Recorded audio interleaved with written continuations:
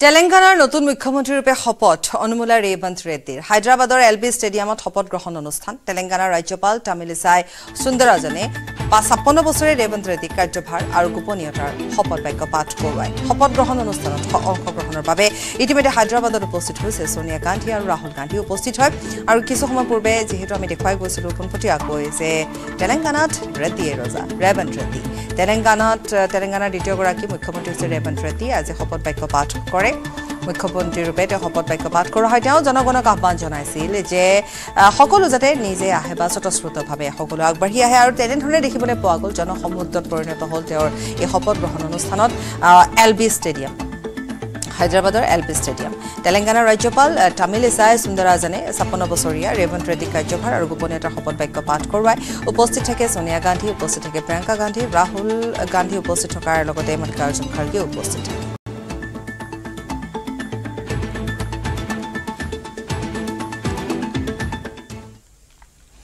বিশিষ্ট সাহিত্যিক তথা বিশিষ্ট বুদ্ধিজীৱী হোমেন বৰগোহাঁই 92 সংখ্যক জন্মদিনৰ লগতে সংগতি ৰাখি আজি প্ৰদান কৰা হয় 2023 বৰ্ষৰ সাহিত্যিক বঁটা আৰু সাহিত্যিক পেঞ্চন ৰাজ্যৰ 23 গৰাকী সাহিত্যিকলৈ আগবঢ়োৱা হৈছে এই বঁটা প্ৰতি মাহে 8000 কৈ লাভ কৰিব পেঞ্চন মুখ্যমন্ত্ৰী হিমন্ত বিশ্ব শৰ্মাৰ উপস্থিতিত প্ৰদান কৰা হয় এই বঁটা অনুষ্ঠানত উপস্থিত থাকে শিক্ষামন্ত্ৰী ডক্টৰ অনুজ বেগু মুখ্যমন্ত্ৰী নতুন লোকসেৱা ভৱনত অনুষ্ঠিত হয় এই অনুষ্ঠান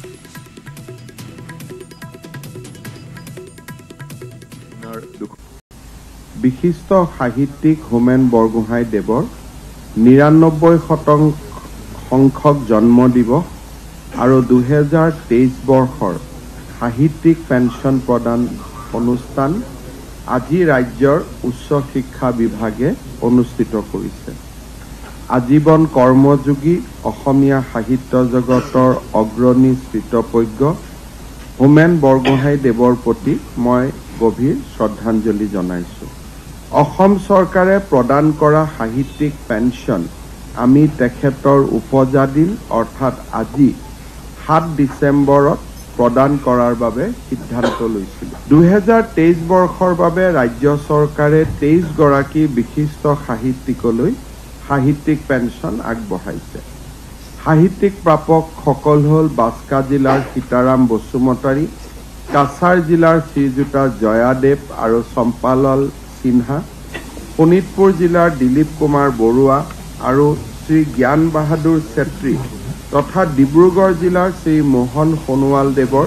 সৃষ্টিৰাজীয়ে সাহিত্যৰ ভঁৰাল চহকী কৰিছে মই সাহিত্যিক পেঞ্চন প্ৰাপ্ত প্ৰতিগৰাকী স্বনামধন্য সাহিত্যিকৰ সুস্বাস্থ্য আৰু দীৰ্ঘায়ু কামনা কৰিছো ধুবুৰী সাহেবগঞ্জ বজাৰত চুৰিকাণ্ড 8খনকৈ ব্যৱসায়িক প্ৰতিষ্ঠানত চুৰে চলালে সাফাই অভিযান বহু লক্ষাধিক টকাৰ হা সামগ্ৰীৰ লগতে নগদ ধন লৈ উঠাও হ'ল চুৰ গেলামাল কেঁচামাল সাৰৰ দোকান আৰু ফাৰ্মাচিকে ধৰি 8খনকৈ দোকানৰ পৰা টকাৰ লগতে হা সামগ্ৰী লুটি লৈ যায় চুৰে পুৱা তলা ভঙা অৱস্থাত দেখি খবৰ দিয়ে বালাজান আৰক্ষী ঘটনাস্থলীত বালাজান আৰক্ষী উপস্থিত হৈ আৰম্ভ কৰে তদন্ত ড্ৰাগছ আসক্ত যুৱকে চুৰিকাণ্ড সংঘটিত কৰাৰ সন্দেহ প্ৰকাশ কৰিছে ৰাইজে বালাজানত 8খনকৈ ব্যৱসায়িক প্ৰতিষ্ঠানত চুৰিকাণ্ড সংঘটিত হৈছে বালাজান আৰক্ষী চকী ধুবুৰীত গেলামাল কেঁচামাল সাৰৰ দোকান আৰু ফাৰ্মাচীত চুৰিকাণ্ড সংঘটিত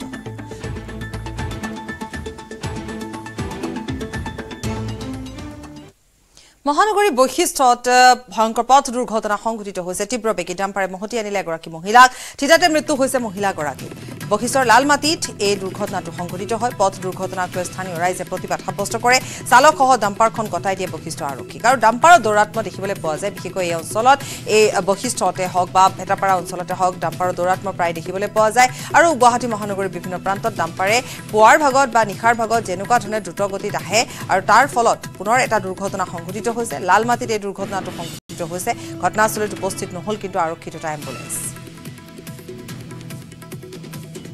আৰু ইফালে বৰপেটা ৰোডত পথ দুৰ্ঘটনা নিহত হৈছে এজন লোক ক্ৰেন বাহনে মহতি আনিলে ঠেলা চালকক নিহত লোকজন গামাৰী গুৰি গাঁৱৰ সুশান্ত নন্দী হিমলাগুৰি 27 নং ৰাষ্ট্ৰীয় ঘাইপথত এই দুৰ্ঘটনা সংঘটিত হৈছে বাহনখনে পিছফালৰ পৰা খুন্দা মাৰে লোকজনক পুনৰ এবাৰ কৈছো বৰপেটা ৰোডত পথ দুৰ্ঘটনা নিহত হৈছে এজন লোক ক্ৰেনে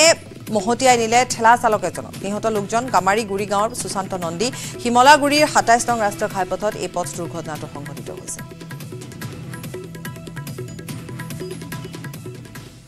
কোকৰাঝাৰত আৰক্ষী এনকাউন্টাৰ হত্যাত অভিযুক্ত অপৰাধীলৈ আৰক্ষীৰ গুলী চালনা আৰক্ষীৰ গুলীত আহত হৈছে হত্যাকাৰী শম্ভু কাহাৰ এই শম্ভু কাহাৰে হত্যা কৰিছিল 1 ডিচেম্বৰৰ পূৰ্বে হত্যা কৰিছিল এগৰাকী তপন চক্ৰৱৰ্তী নামৰ অৱসৰপ্ৰাপ্ত অভিযন্তাক 1 ডিচেম্বৰত কৰায়ত্ব কৰা হৈছিল পশ্চিমবংগৰ পৰা এই কাহাক আৰু তাৰ পিছতে শম্ভু কাহা পলাবলৈ চেষ্টা কৰোতে গুলি চালনা কৰে এনকাউন্টাৰ কৰে আৰক্ষীয়ে ভৰিত গুলি লাগিছে আৰু বৰ বিশেষ এটা সংকটজনক নহয় বুলি ইতিমধ্যে চিকিৎসকে জানিবলৈ দিছে শম্ভুৰ আক্ৰমণত গুৰুতৰভাৱে আহত হৈছিল তপন চক্ৰৱৰ্তীৰ পত্নীও ভৰিত গুলিবিদ্ধ শম্ভু কাহাৰক চিকিৎসালয়ত ভৰ্তি কৰোৱা হৈছে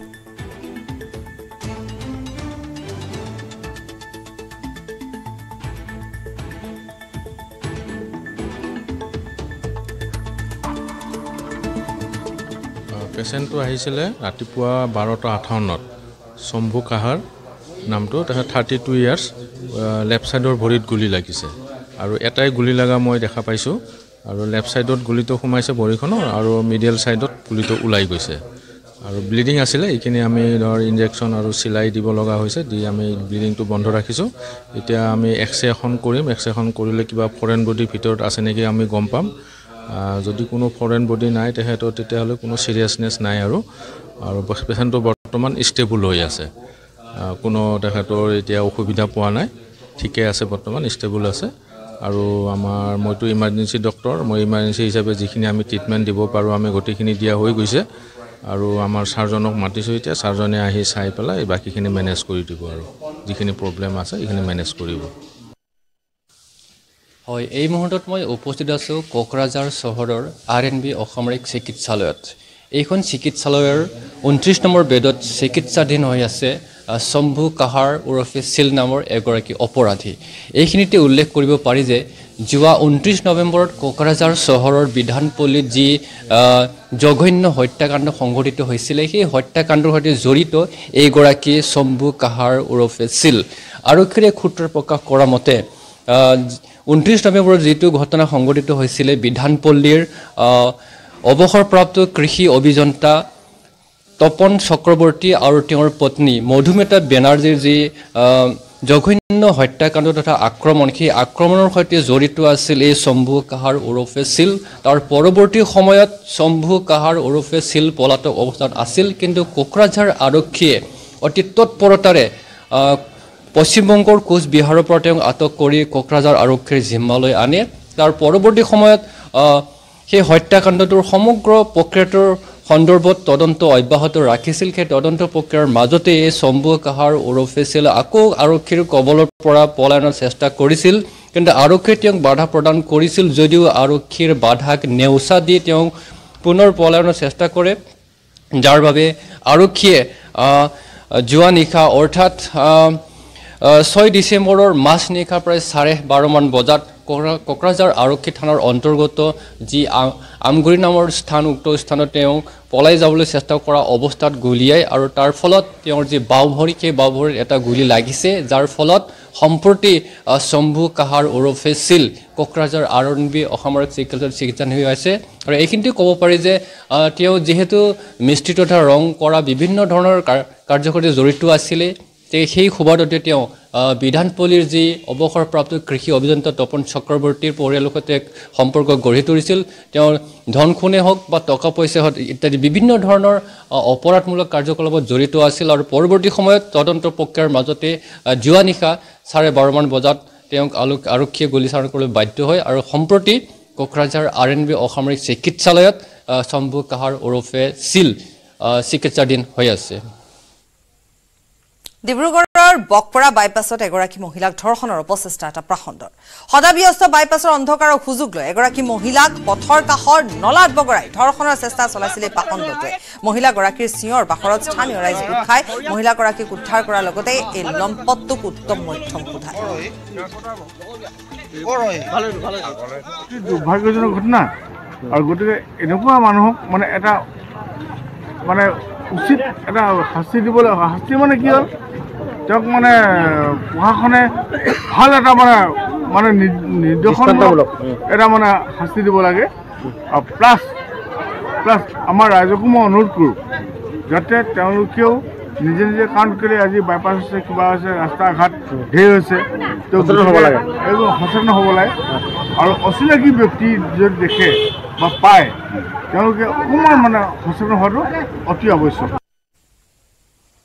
একক সংখ্যাগৰিষ্ঠতা লাভ কৰি ৰাজস্থান মধ্যপ্ৰদেশ আৰু ছত্তীশগড়ত বিজেপিয়ে চৰকাৰ গঠনৰ পথ প্ৰশস্ত কৰিলে ঠিকে কিন্তু তিনিখন ৰাজ্যত কোন হ'ব মুখ্যমন্ত্ৰী এইলৈ জটিলতা আতৰা নাই তিনিওখন ৰাজ্যত একাধিক মুখ্যমন্ত্ৰী পদৰ দাবীদাৰ ওলোৱাৰ বিপদত পৰিছে এতিয়া বিজেপিৰ শীৰ্ষ নেতৃত্ব ফলত মুখ্যমন্ত্ৰী কেন্দ্ৰিক সংঘাতৰ সমাধানৰ বাবে আজি আহ্বান কৰা হ'ল বিজেপিৰ সংসদীয় কমিটিৰ গুৰুত্বপূৰ্ণ বৈঠক এই বৈঠকতে তিনিওখন ৰাজ্যৰ মুখ্যমন্ত্ৰী নিৰ্বাচন কৰাৰ সিদ্ধান্ত গ্ৰহণ কৰাৰ সম্ভাৱনা আছে বৈঠকত উপস্থিত স্বয়ং প্ৰধানমন্ত্ৰী ৰাষ্ট্ৰীয় সভাপতি জেপি নাড্ডা উপস্থিত আছে উল্লেখযোগ্য যে 3 ডিচেম্বৰতে নিৰ্বাচনী ফলাফল ঘোষণা হ'ল যদিও এতিয়াও মুখ্যমন্ত্ৰী সন্দৰ্ভত ঐক্যমতত উপনীত হ'ব নোৱাৰাৰ বাবে বৰ্তমানেও তিনিওখন ৰাজ্যত গঠন হোৱা নাই নতুন চৰকাৰ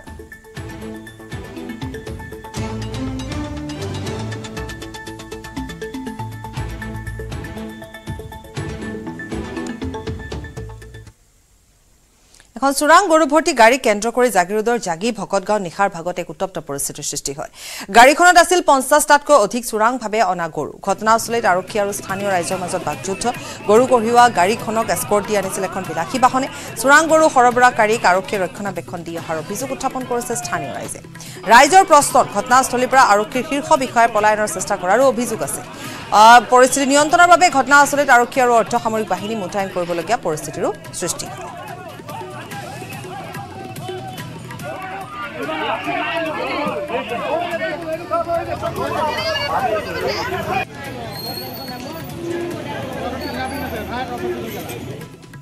ছয়চকীয়া গাড়ী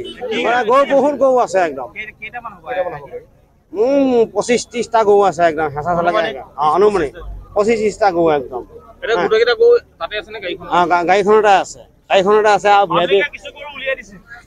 নাই নাই গাড়ী ওলোৱা নাই এতিয়ালৈকে গাড়ীৰ ভিতৰতে গৰু আছে আজি পুলিচে ধৰা নাই আজি গাঁৱৰ ৰাইজৰ ভিতৰত আমাৰ বদলৰ ইয়াত কিন্তু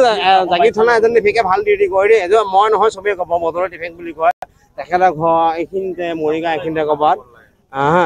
আমি বদলৰ বুলিয়ে জানো আৰু মাতো আৰু ভাল ট্ৰেফিক হয় তেখেতে কিন্তু কোৱাৰ কাৰণেহে এইখিনি কাম হ'ল তেখেতে কোৱাৰ কাৰণে গাড়ীখন পিছুৱাই দিলে পিছুৱাই কাৰণে আমি চাউণ্ড শুনিলো চাউণ্ড শুনাৰ কাৰণে এইটো ধৰাত পৰা গ'ল 4টা বজাত চুৰ হ'ল আজি দিনটো মই ভাত পানী বনোৱা খোৱা হোৱা নাই মোৰ ঘৰৰ গোটেইকেইটা মানুহ হেৰি হৈ আছে কানি গুটি হাহাকাৰ হৈ আছে বৰমপুৰত কেইটা গৰু নিছে আপোনাৰ এজনী গৰু গাভিনী গৰু লৈ গৈছে 7মহীয়া গাভিনী গৰু মই এজনী চলা পেলাই কাজিৰঙা ৰাষ্ট্ৰীয় উদ্যানৰ অগৰাতলি বনাঞ্চলিক বিষয়াৰ কাৰ্যালয়ত নিশা উত্তপ্ত পৰিস্থিতিৰ উদ্ভৱ হয় বনাঞ্চলৰ দাঁতি কাষৰীয়া কান্ধুলি মাৰিত হাতীৰ আক্ৰমণত নিহত হৈছে এজন লোক নিহত লোকজন ভিডিপিৰ সম্পাদক বগাই উৰাং বন বিভাগৰ লোকৰ সৈতে হাতী খেদিবলৈ যাওঁতে হাতীৰ আক্ৰমণত মৃত্যু হয় লোকজনৰ সময়ত বন বিভাগৰ গুলী নুফুটাৰ বাবে লোকজনৰ মৃত্যু হোৱাৰ অভিযোগ আনহাতে ঘটনাস্থলীৰ পৰা বন বিভাগৰ লোক পলাই যোৱাৰো অভিযোগ দিছে স্থানীয় ৰাইজে ঘটনাস্থলীৰ পৰা বোকাখাট আৰক্ষীয়ে লোকজনৰ মৃতদেহ উদ্ধাৰ কৰাৰ পাছতে মৃতকৰ পৰিয়ালবৰ্গ আৰু স্থানীয় ৰাইজে কাজিৰঙা ৰাষ্ট্ৰীয় উদ্যানৰ অগৰাতলি বনাঞ্চলিক বিষয়াৰ কাৰ্যালয় ঘেৰাও কৰি পৰিস্থিতি উত্তপ্ত কৰি তোলে ৰাইজৰ অনচন্দী ৰূপ দেখি বনাঞ্চলিক বিষয়াৰ কাৰ্যালয়ৰ সকলো লোক পলায়ন কৰে পৰিস্থিতি নিয়ন্ত্ৰণৰ বাবে বোকাখাট আৰক্ষী উপস্থিত হোৱাৰ পাছতে আৰক্ষী আৰু স্থানীয় ৰাইজৰ মাজত এক হুলস্থুলীয়া পৰিস্থিতিৰ সৃষ্টি ইয়াৰ পূৰ্বেও বন বিভাগৰ লোকৰ গুলী নুফুটাৰ বাবে আগতেও এজন লোকৰ মৃত্যু হৈছিল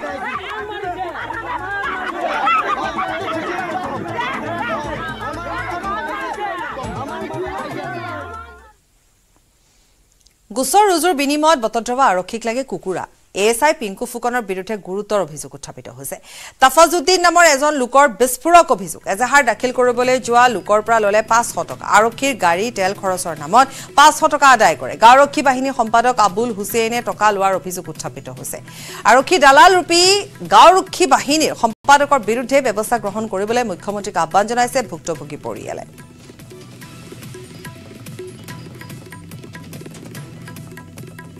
হাঁহ দিব লাগিব ছাৰে খুজিছে পিছত হাঁহ এটা দনমীয়া বজাৰৰ পৰা আমি হাঁহ কিনি দিলোঁ আপোনাক কোনে বিচাৰিছে আবুলক হাঁহটো দিলোঁ আপোনাক যে হাঁহ যে বিচাৰিছে হয় কি কৰিম বুলি হাঁহটো বিচাৰিছে হাঁহটো ছাৰক দিব ছাৰে খুজিছে কেছটো ভালকৈ তদন্ত কৰিব কিন্তু কোন 6000 টকা নিলে আৰু কি কি নিলে 6000 নিলে হাঁহ নিলে এযোৰ এটা মুৰ্গী নিলে এযোৰ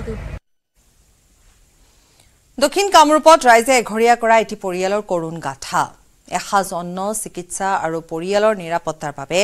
কেৱল চকুলো টুকিবলগীয়া হৈছে অসহায় মাতৃয়ে দক্ষিণ কামৰূপৰ ভোলা গাঁৱৰ চিৰাজ আলী নামৰ এজন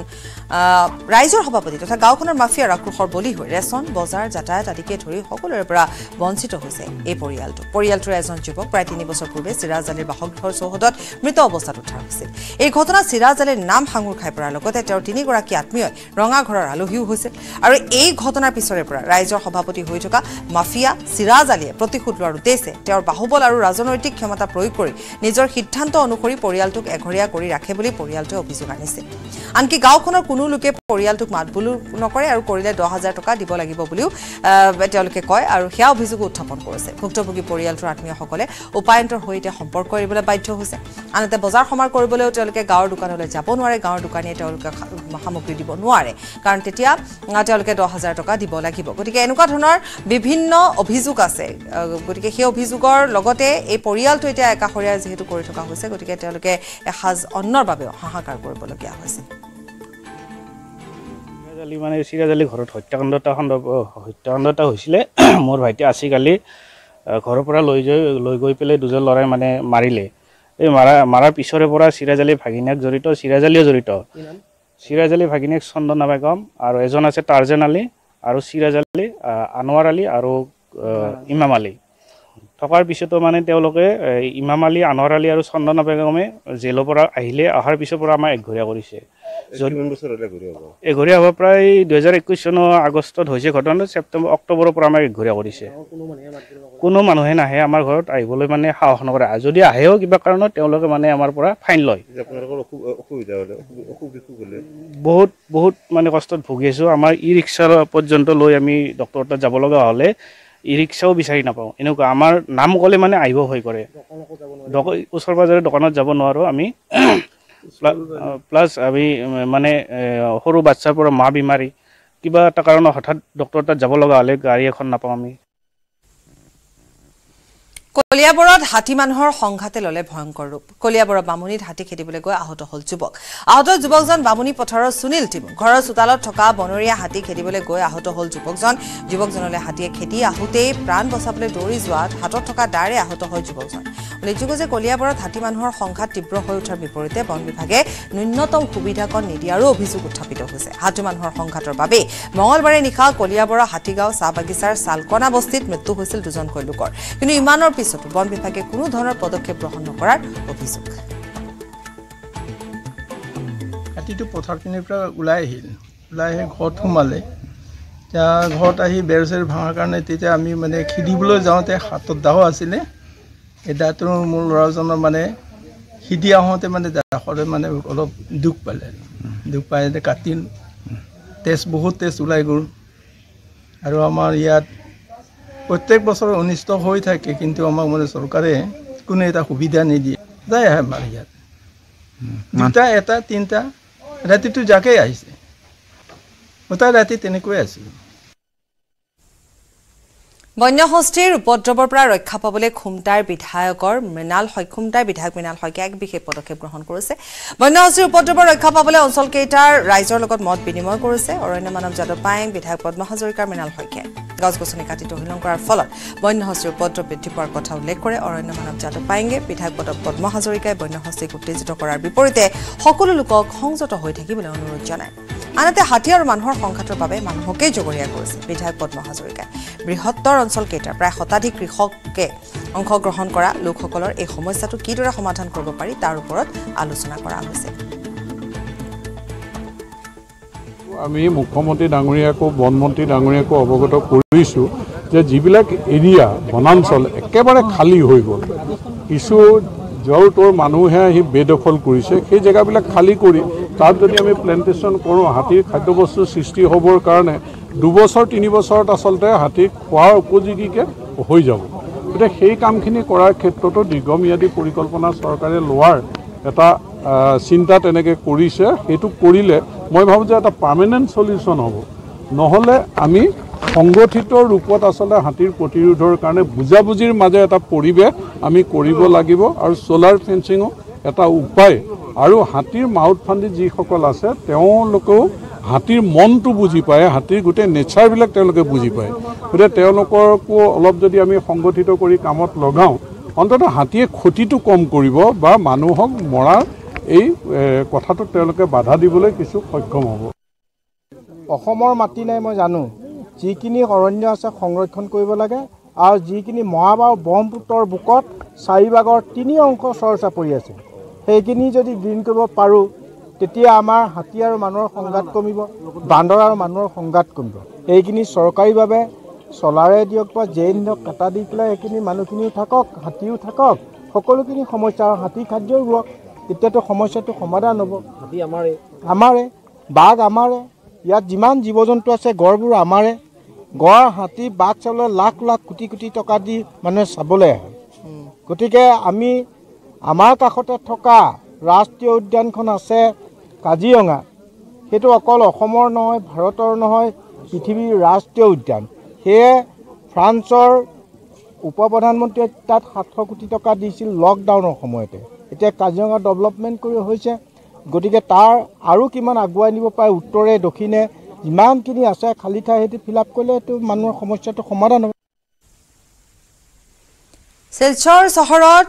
উচ্ছেদ অভিযান প্ৰশাসনৰ ফুটপাত দখল কৰা দোকান উচ্ছেদ কৰিছে আৰক্ষী প্ৰশাসনে। ফুটপাত পথৰ কাষৰ দখল কৰাৰ বাবে দৈনিক তীব্ৰ যান-জঁটৰ সৃষ্টি হৈছে। ফুটপাতৰ দোকানীসকলে শাৰী পাতি দোকান স্থাপন কৰাৰ বাবে খোজ কঢ়াৰ লগতে যান-বাহন চলাচলতো যথেষ্ট অসুবিধাৰ সৃষ্টি হৈছিল। বৃহস্পতিবাৰে সন্ধিয়া প্ৰশাসনে গোপালগঞ্জ, দিৱানজী বজাৰ, ফটকা বজাৰত, মাজমজিয়াত, ৰাজপথত বেদখল কৰা প্ৰায় 50খন দোকান বুলডোজাৰেৰে লগাই ভাঙি পেলায়। আজি উচ্ছেদ অভিযান চলোৱাৰ সম্ভাৱনা আছে। জিলা প্ৰশাসনৰ এনে পদক্ষেপক অধিকাংশ আদৰণি জনাইছে, যদিও উপাৰ্জনৰ উৎস হেৰুৱাই দিক বিদিক হেৰুৱাই পেলাইছে এতিয়া ব্যৱসায়ীসকলে।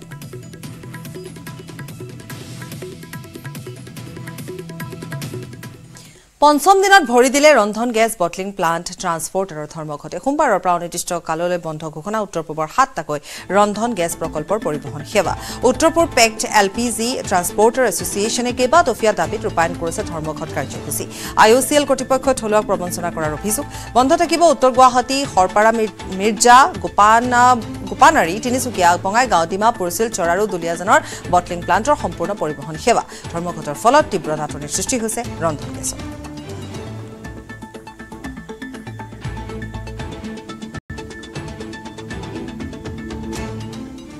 গোলাঘাটত কয়লাৰ চোৰাং বেহা অব্যাহত। গোলাঘাট আৰক্ষীৰ জালত কয়লা ভৰ্তি ট্ৰাক মেৰা পানী হৈ গোলাঘাটৰ মাজেৰে পাৰ হোৱাৰ সময়তে আৰক্ষীয়ে জব্দ কৰিছে ট্ৰাকখন। কয়লা ভৰ্তি ট্ৰাক জব্দ কৰাৰ পিছতে পোহৰলৈ আহিছে বহু চাঞ্চল্যকৰ তথ্য। নথি পত্ৰ বিহীনভাৱে কলা সোণৰ বেহা চলি আহিছে এতিয়া গোলাঘাটত। চালক হেণ্ডিমেনক আটক কৰি তদন্ত অব্যাহত ৰাখিছে।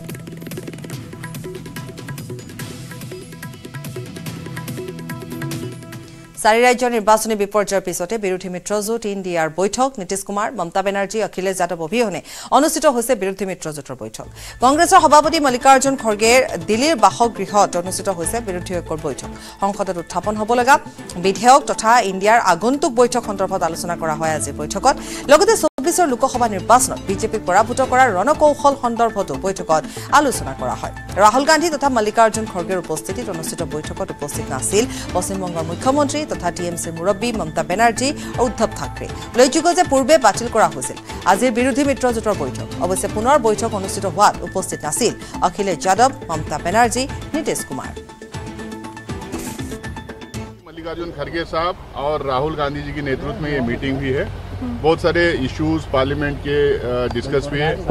बिल्स जो अपकमिंग बिल्स हैं उसके बारे में डिस्कशन हुआ, सरकार के रवैये के बारे में डिस्कस हुआ और दूसरे भी बहुत सारी बात हुई। उसके अलावा ये भी तय हुआ कि बहुत जल्द जो है इंडिया अलायंस की मीटिंग, जो लीडर्स की मीटिंग है, वो लीडर्स की मीटिंग का भी डेट 1-2 दिन में हम लोग अनाउंस कर देंगे।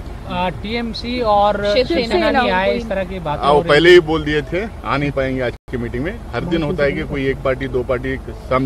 कोई ना कोई मजबूरी की वजह से नहीं आते हैं। वो आज पहले ही एक्सक्यूज बोल दिए थे आ नहीं पाएंगे दोनों पार्टी से। बट मेरे ख्याल 17-18 पार्टीज मौजूद थे। सारे पार्टी जो हर दिन आते हैं वो मौजूद थे। 2 पार्टीज आ नहीं पाते करके पहले ही उन्होंने बोल दिया था। सर, अगली बैठक का दिन नहीं हुआ, तय हुआ है। सारे लीडर्स